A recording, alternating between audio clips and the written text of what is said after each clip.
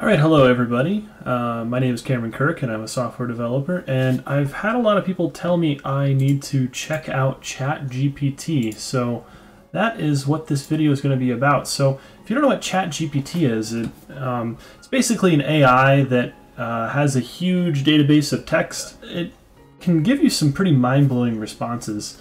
So let's just sort of try this out right now. I'm just going to ask it, what is SystemVerilog? More or less it's correct. It talks about FPGAs, it talks about electronic design automation, and that looks pretty good. Is there a standard for the language? And it'll probably talk about IEEE, and then it talks about IEEE. Very cool. But, you know, this is stuff you can get off of Google. Let's start to look at where ChatGPT really shines. This full adder code, I wrote this up right before starting the video. I looked at the block diagram and I only specify the gates. I didn't say this is an adder, I said this is my module. I haven't tried this experiment yet, but I'm going to just copy this code. What does this code do? I'm not even going to tell it what programming language, we're just going to paste. This code defines a digital logic module named MyModule that implements a 3-input, 1-bit full adder. Module takes 3 input signals. That's pretty crazy. Yeah, this adds 2 numbers. It's a full adder. That's great. It didn't tell me what language it's in, but I'm assuming that it has the context that I was asking about system language, SystemVerilog, and all this stuff. It's kind of impressive. So no comments, just logic gates, and it tells me that's a full adder. That's pretty impressive for a AI. I asked it this question the other day, and I was pretty impressed with the response I got. I asked it for SystemVerilog, what are some good beginner projects? Whoops, I misspelled beginner, but it doesn't care. So, as a beginner in SystemVerilog, you can start with simple projects to gain a good understanding of the language, such as a simple digital circuit, a full adder, cool, an ALU, logical arithmetic unit, arithmetic and logic unit. I'm actually going to get rid of my mechanical keyboard while this is typing a response. Memory modeling, processor modeling. I'm kind of interested in the memory modeling. These projects will give you a good foundation in SystemVerilog that will help you understand basic concepts. We asked it a different question, and earlier we asked it about MyModule. I'm going to ask it, write a test bench for MyModule. Here's an example of a SystemVerilog test bench of MyModule module. Alright, so we've got a MyModule underscore test bench, no ports, and it instantiated MyModule, DUT, device under test, and it's applied signals. This is cool. Initial test began. Test 3, test 4. Ooh, cool. Finish. Can you update the test bench to create a VCD file or a value change dump file? Sure. Here's the updated version of the test bench that generates a VCD, value change dump file. So we're going to get the same code again. While this is generating, they recently came out with, about a week ago, an option to pay 20 bucks a month to get more access. Sometimes they have downtime because there's a lot of people using it, but get more access to ChatGPT. And as of this morning, I got out my wallet and I paid for it because I am really enjoying just like it's inspiring me so much to just ask it questions and have it generate, you know, basic code like this. All right, let's jump over to my developer environment. So what I'm about to show you is my new Verilog simulation environment. And if you're interested in how I set this up, here, let me get out of the way here. Check out my video this Friday on my Verilog Fundamentals series. I actually show how this is all going to get set up. So I have these tasks over here. So I can click Build, and it's going to execute a script that will run Icarus Verilog, and I've already got my dot out. And I can run, and we get a VCD here. And then now here's the cool trick. I have this waveform button, and I click waveform. And what did it... Oh, it wants it to be named top. Let me just rename my file here. The code that ChatGPT generated, put my value change dump file to be called that. But now it should be named top because that's the name of my .v. So I'm just going to rename that and click waveform. And GTK wave just pops open suddenly, and we are able to just start dropping in signals. I got pretty excited when I got this all figured out and set up. And if you think this is cool, having this sort of access to open source tools like that, all from Visual Studio Code, it's all lightweight and really fast. I can get a lot of coding done. Yeah, so the full adder works. We don't really need to have a test bench for a full adder. This is frankly ridiculous. Let's go ahead and shut down GKT viewer. Just wanted to show off my setup here for Verilog. Okay, so we believe ChatGPT. It wrote the test bench just on the fly, and it was very happy to add in the system task to create the dump file and dump the variables. I'm going to try and recreate something I asked it yesterday.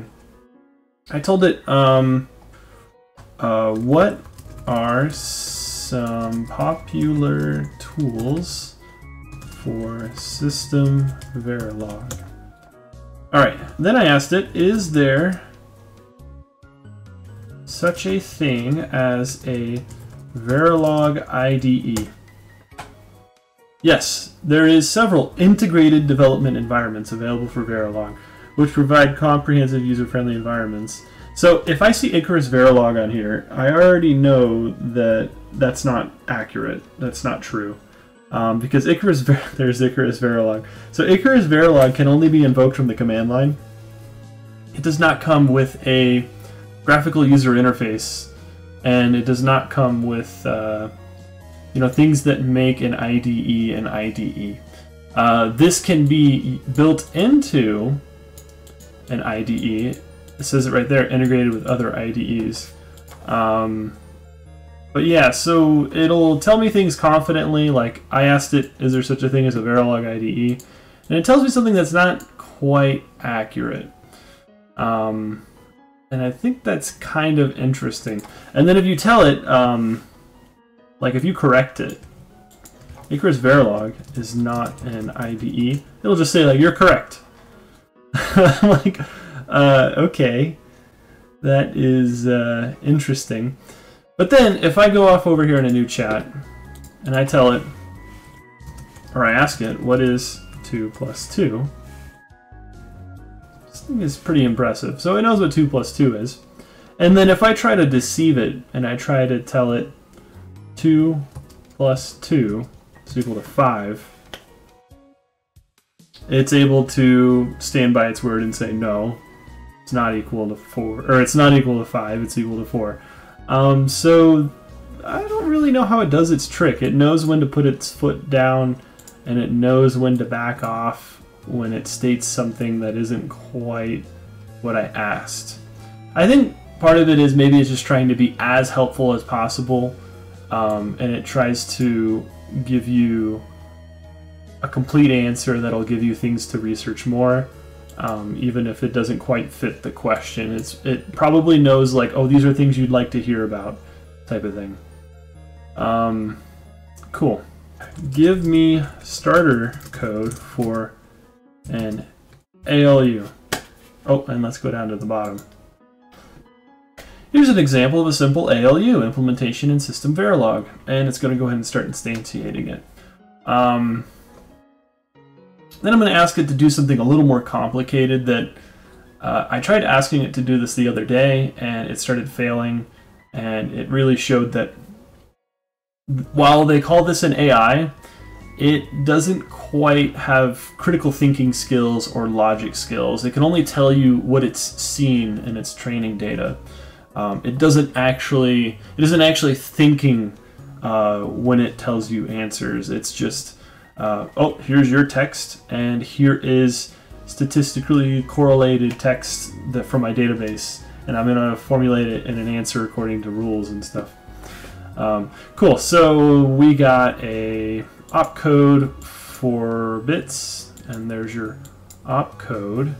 Whoa! Alright, right off the bat, this is terrible. We're not going to have nested ternary operators. Can you rewrite the code using a case statement? I'm actually really surprised by that. It did not try to do that to me yesterday. But one of the things I saw was I asked it to generate a carry look-ahead adder, and it gave me a output signal for the carry out, but then it also made the sum 33 bits. And so it basically gave me 2 bits when I only need 1 bit for my carry out. And I thought that was interesting. Okay, how'd we do? Okay, this is looking better. So we got an opcode at any signal change. If the opcode is all zeros, that's an add, subtract, logical AND, or XOR, bit shifting, and a multiply. Add a opcode for, I'm trying to think of something. Let's just try this. Matrix multiplication. Here's an updated version of ALU opcode with matrix multiplication. I'm going to be very interested to see how it does this. So we have AB, which are both 8 bits, and output, which is 8 bits. And I think there's already a problem. Matrix mult. AB.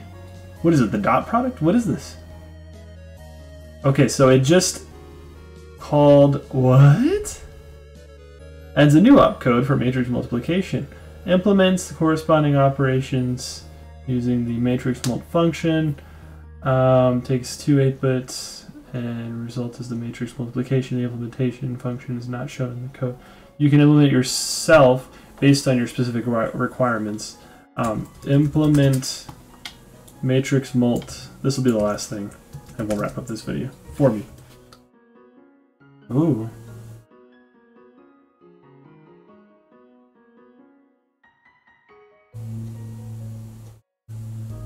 What is it doing?